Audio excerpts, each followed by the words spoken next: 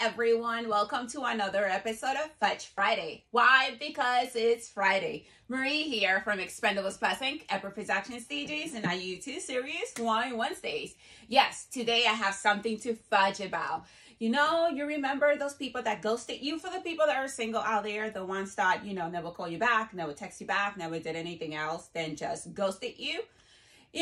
If they're trying to reach out now and trying to get in contact with you because of this isolation and quarantine time, do not answer any of those texts, phone calls, or DMs. Do not do that. Let them be ghosted. People that ghosted you should just stay ghosted. And if you ever did that to somebody, don't try to reach out just because you're lonely or drunk or just being isolated. Don't do that.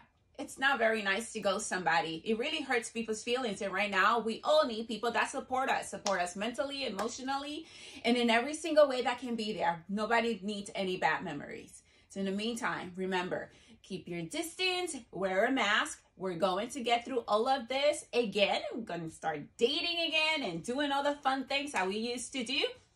Better fun things that we're going to do.